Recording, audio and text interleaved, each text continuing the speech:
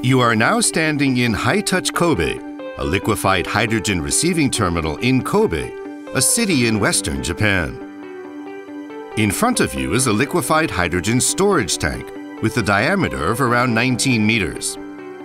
This tank can store 2,500 kiloliters of liquefied hydrogen, maintaining a cryogenic temperature of minus 250 degrees Celsius for extended periods of time. You are now on a deck at which a liquefied hydrogen marine carrier docks. The apparatus in front of you is a loading arm system.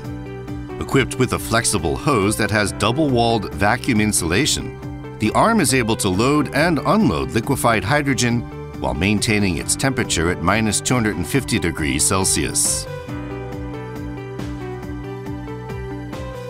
This is the rooftop of the bridge on the Suiso Frontier, the world's first liquefied hydrogen marine carrier. This vessel can transport liquefied hydrogen to Japan from faraway destinations and keep the liquefied hydrogen at minus 250 degrees Celsius.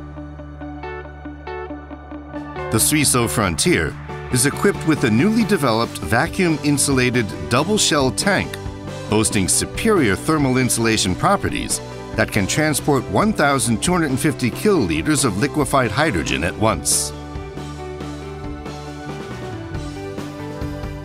This, High-Touch Kobe, situated near Kobe Airport to the south, is a location that overlooks the Kobe skyline to the north.